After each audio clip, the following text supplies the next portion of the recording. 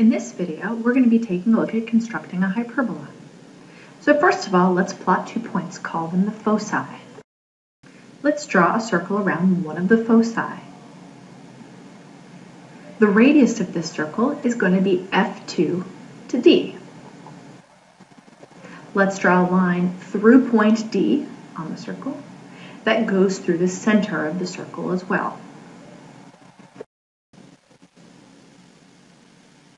Now we're going to draw a line that goes from point D through the other focus.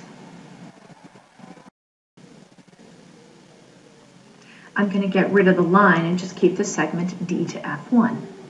I'm going to find the midpoint of that segment and draw the perpendicular bisector of segment D to F1. The place where the perpendicular bisector intersects D to F2, we're going to label that point P.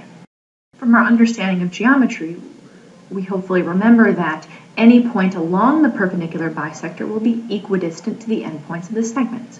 Therefore, P to F1 is the same value as P to D. Now, why would we want to do this? Well, the definition of a hyperbola is that it is the locus of points, P, that has a difference in the distances to 2 foci being a constant amount. So here in our animation, we can see a sketch of this particular locus. Now let's take a look at the algebra that goes along with this particular geometric representation. Please pause the video at any point in time if you'd like to go through the algebra of this more slowly. Initially, we set things up such that segment PD was the sum of segments P to F2 plus F2 to D. Since PD and PF1 are the same amount by our perpendicular bisector, then by substitution, I can substitute here in red PF1 instead of PD.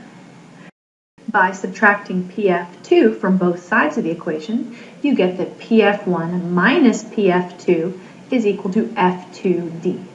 And that amount stays the same. It's a constant. So therefore, we can see here that the definition of a hyperbola does indeed hold true.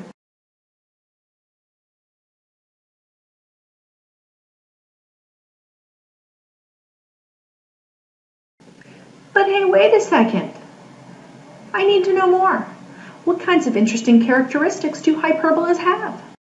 In one of our follow-up videos, we will explore how do I derive the equation for hyperbola and what are some of its characteristics.